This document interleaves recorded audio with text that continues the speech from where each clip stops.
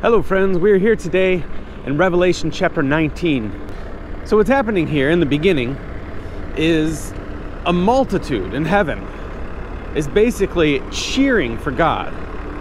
They're saying, great is God because he has, brought down the great prostitute. Now, I think this is interesting. The great prostitute has been brought down and it has been thrown in the fire and its smoke will go up forever and ever. What I think is interesting about this is that, when you talk to people today, they don't understand the justice of hell. They don't understand how a good God can do something like this. But there's so much we don't know. There's so much we don't understand.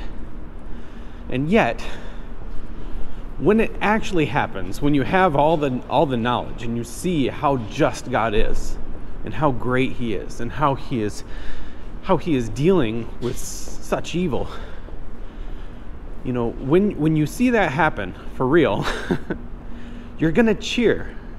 You're gonna say, this is just and this is good. The next thing that happens here is that John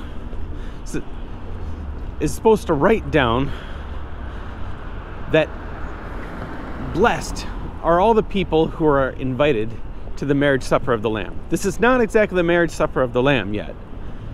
This is an invitation. And John is overwhelmed and he starts to cry and he starts to worship the angel that told him this. Now, this is just such a great moment because he's realizing that there is hope. There's been so much judgment in this book so far, but right here, he's saying, you and all of the things that you've been through in your life and in this vision and all of Christianity is all going to be made right. And he's brought down to his knees and he's worshiping this angel, and this angel saying, don't do that. Don't worship me. Worship Jesus. I'm just a servant like you. And then Jesus starts to come down. This is such a glorious moment.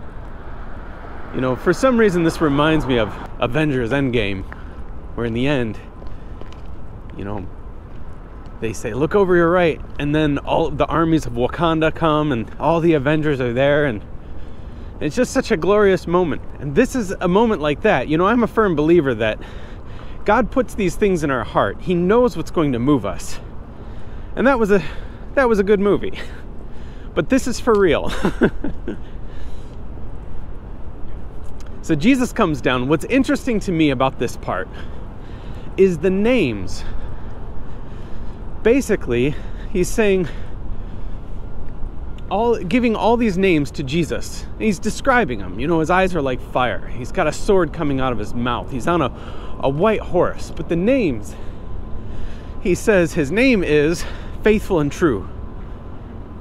He calls him the rider there. The rider is called Faithful and True. And then he says he also has a name that he alone knows. I believe this speaks to the fact that Jesus is God and God is mysterious. There's things that we don't know about him because he's so much higher than us. But not only that he does not answer to anybody but himself. Nobody can call him by his true name and ask him to do something because he alone knows his name. It speaks to his power. But then it says, the world will give him this name, the Word of God. Now, John, in the beginning of the Gospel of John, talks about this. And then if you read 1 John, he talks about this also. This is John's favorite name for Jesus.